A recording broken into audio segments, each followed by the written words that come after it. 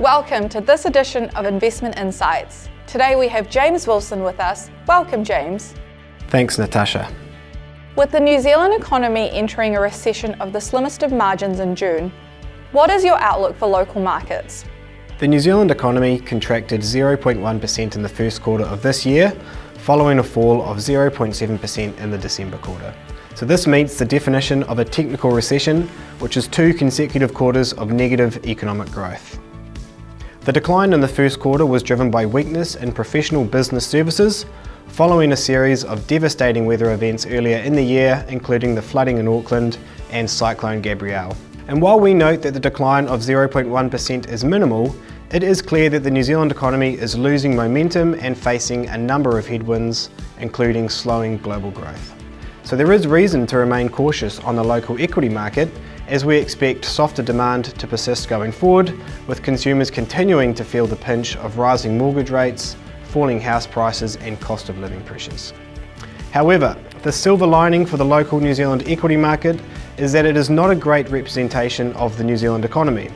So weak GDP doesn't automatically translate to weakness in the New Zealand equity market, which is more exposure to traditional defensive sectors such as healthcare, utilities and property. So in light of further weakness in GDP numbers, we would expect the local equity market to remain quite resilient to these pressures. And depending on the severity of a global slowdown, the local market may even be attractive for global investors. In May 2023, the Reserve Bank of New Zealand raised the official cash rate by 25 basis points, taking it to 5.5%. What does this increase mean for Kiwi investors? That's right, the increase in the official cash rate by 25 basis points in May was widely expected by the markets, bringing the cash rate now to its highest level in 14 years. This has different implications for households. For those of us with savings in the bank, it's great news. But for those of us with a mortgage, perhaps not so great news. But from an investment perspective, after all the financial pain we've suffered in getting to this point, cash and bonds are now starting to offer attractive returns to Kiwi investors. Whereas investors in the equity or property market tend not to react so favourably, as higher interest rates generally means higher costs and can result in lower expected valuations. So a key thing we are monitoring is whether interest rates have peaked or not. And we see it as vitally important to focus on investing actively in companies which can best withstand these cost pressures. Looking forward, what are some trends we are likely to see in the markets in quarter 3? Well, 2023 has certainly been an interesting year for global markets, with equities reversing their large declines in 2022 and technology stocks surging on the back of the euphoria around artificial intelligence. And this is most certainly going to continue to be a theme for the rest of 2023. Now, we are already seeing monetary policy divergence across the largest economies. Some regions approaching the point of pausing their interest rate rising regime, others are still getting there, and some in the case of China may start to do the opposite.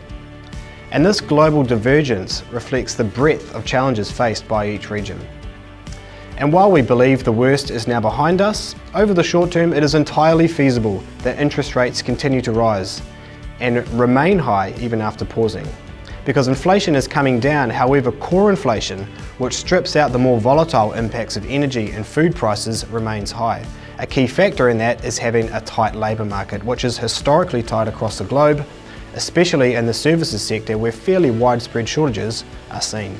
Now this puts upward pressure on wages and in turn creates inflation.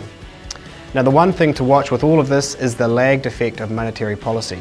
The effect of an interest rate rise on an economy doesn't happen right away, and it can take up to 18 months.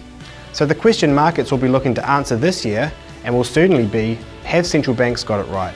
Have they gone too far or not far enough? The answer of which can result in market leadership changes, for example, a defensive rotation or a cyclical rebound. Thank you for watching this edition of Investment Insights.